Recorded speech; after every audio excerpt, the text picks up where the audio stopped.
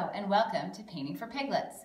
Today we are going to make really fun collages out of painted paper that were inspired by the picture book author and illustrator Eric Carle.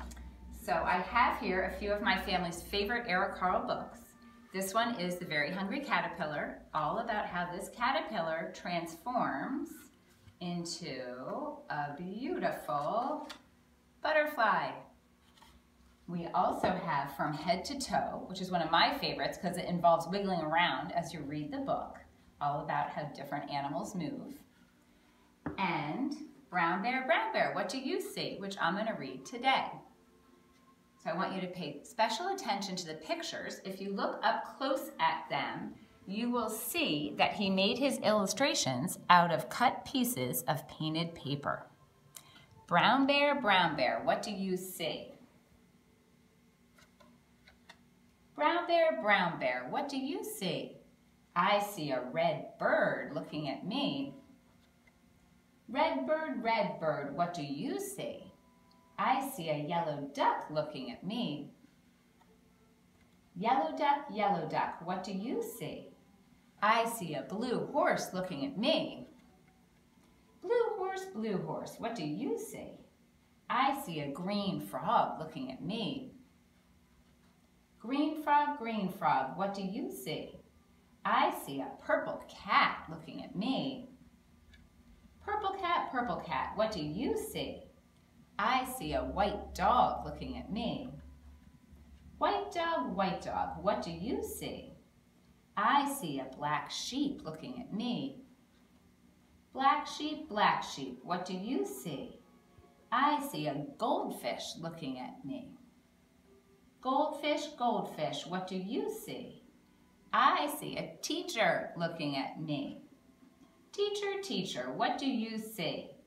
I see children looking at me. Children, what do you see?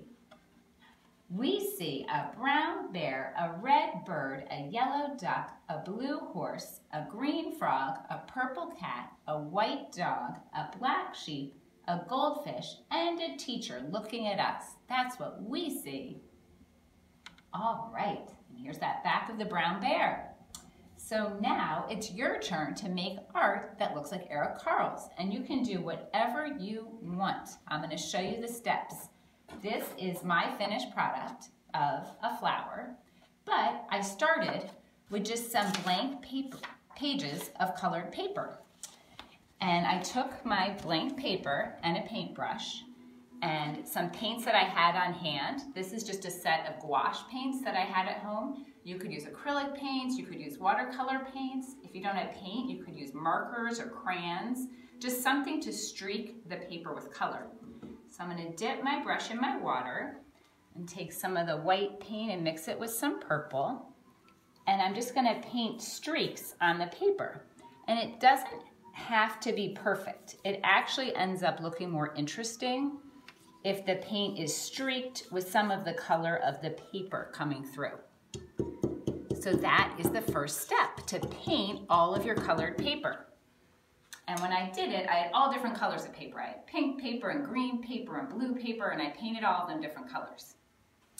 Then I took the scissors and my painted paper, and so I didn't have to make too many cuts. I folded my paper up like this, and I started to cut different shapes out.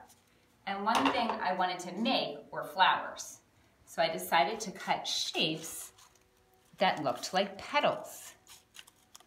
So here I am cutting some petals, and then you can see how they turn out here. And if you look up close, you'll see how interesting the paint ends up looking on those petals. And now I have different piles of the paper that I cut at first. And so here I have some pink petals.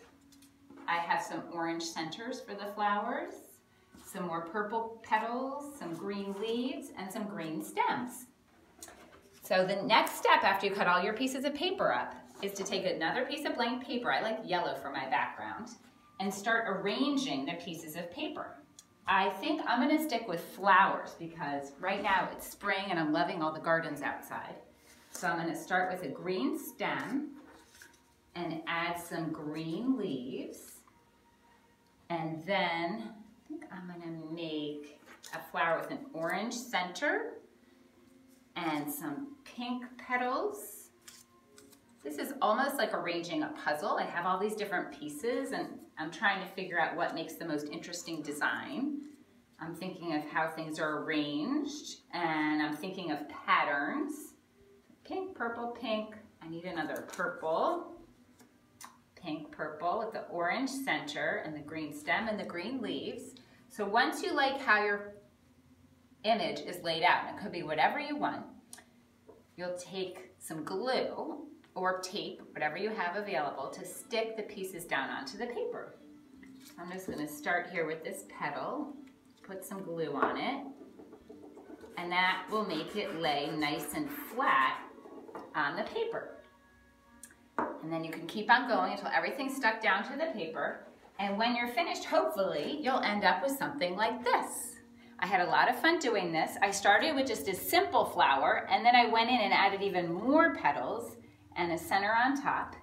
And so if you look up close, you can see all the painted paper and then the different layers and how I arranged them. And now it's your turn to see what you can do. What you're gonna need is just some paper, it could be colored paper or white paper, and then something to draw on top of it with a color. You could use paint, you could use crayons, you could use markers, and then you'll take a scissors and cut that paper up into shapes. And then you'll just lay out your shapes to make whatever picture you're gonna make. I chose flowers like Eric Carle. You could do a caterpillar, you could do a butterfly, you could make animals, whatever you want.